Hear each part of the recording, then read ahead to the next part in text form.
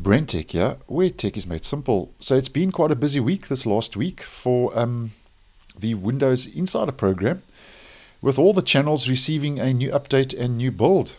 So if we just head to the Windows blogs for the latest news from the Insider program, here we can see starting the 12th of September, which was Monday this last week, the beta channel received 2 new builds. Then 2 days later, the dev channel. And then yesterday in my region, which was the 15th, we had an update to the Windows subsystem for Android. And then the release preview channel for Windows 10 received an update. And now it's the release preview channel's turn for Windows 11, which has received their latest update, KB5017383, which is going to be the next optional C-release bug fix update rolling out near the end of this month. September 2022, so we can expect that anytime from, I would say, early next week towards the end of the month of September.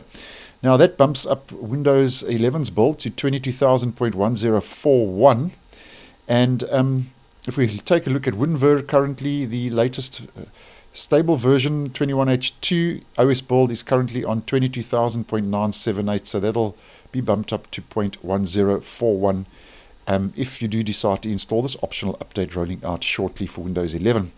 Now, once again, this is in final testing in the release preview channel before it gets made available to be released and rolled out to the general public. And we have 2 new features which we can expect to see with this latest update. And the first one was exactly the same as Windows 10. They've introduced web authentication redirection. And then the second one is regarding widgets.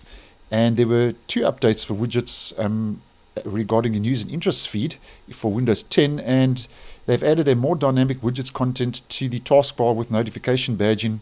So when you open the widgets board, a banner appears at the top of the board and provides you with more information about what triggered the notification badge. So that's going to be a banner here at the top telling you what the notification was all about, and I'd certainly hope, though, that they have an option to turn that notification off when that new feature does roll out, as I have found over on Windows 10 that those notifications can get quite annoying, especially if you are busy.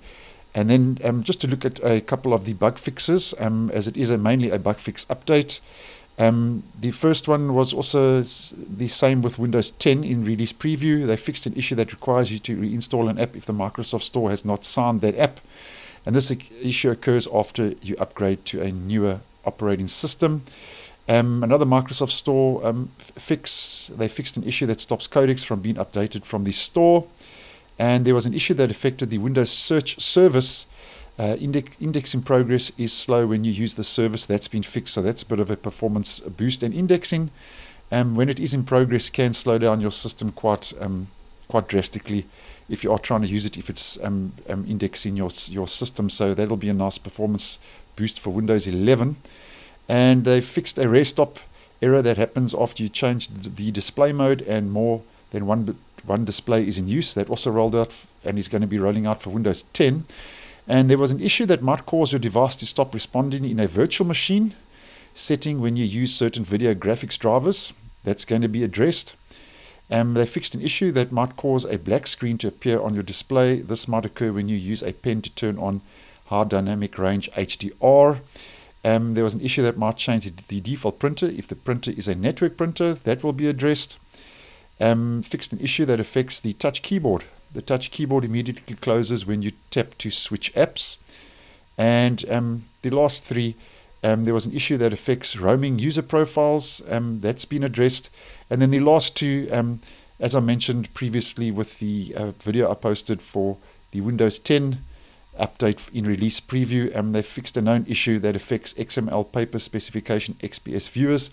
This might stop you from opening XPS files in some non-English languages. This has been a known issue which now hopefully will be finally addressed. And there was an issue that affected daylight saving time in Chile. That's also been addressed. So that's what we can expect more or less to be rolled out in that next update, 5017383 for Windows 11 21H2 shortly over the next couple of days and or weeks. So thanks for watching, and I will see you in the next one.